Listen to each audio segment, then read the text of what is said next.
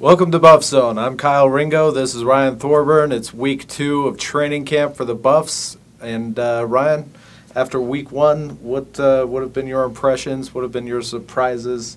What do you think so far?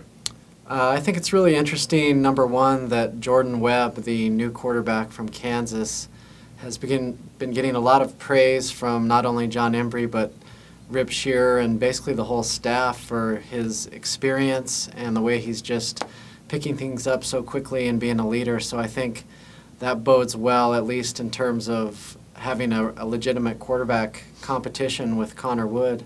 Number two, I think the defensive line gets talked about after every practice as really being aggressive and taking control and helping create more turnovers, something the defense really struggled at last year. And then the third thing that I've kind of noticed is there's a core group of these freshmen that quote-unquote get it, that a lot of the players and coaches say are already getting up to speed and kind of know what they're doing already. To me, it's been the whole quarterback situation. Just listening to John Embry talk about the quarterbacks on Media Day, he had interesting stuff to say about each guy. He actually said Nick Hirschman is the most popular guy among his teammates, and Connor Wood, has a great arm and is starting to get it, but he also said that Connor Wood can be erratic, and so I'm not sure what you take away from that when you hear John Embry say those things.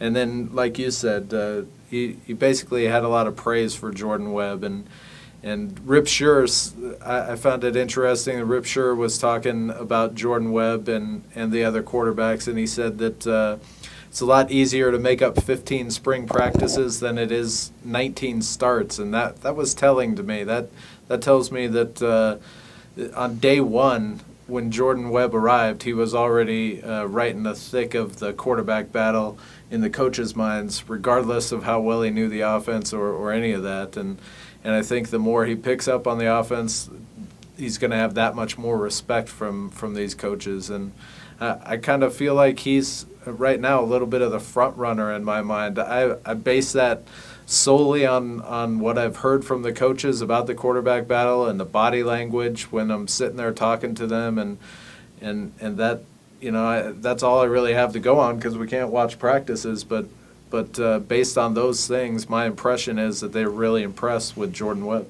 CU's first scrimmage is going to be on Saturday. I think they'll probably narrow this thing down to 2 candidates, and I believe that will be Connor Wood and Jordan Webb.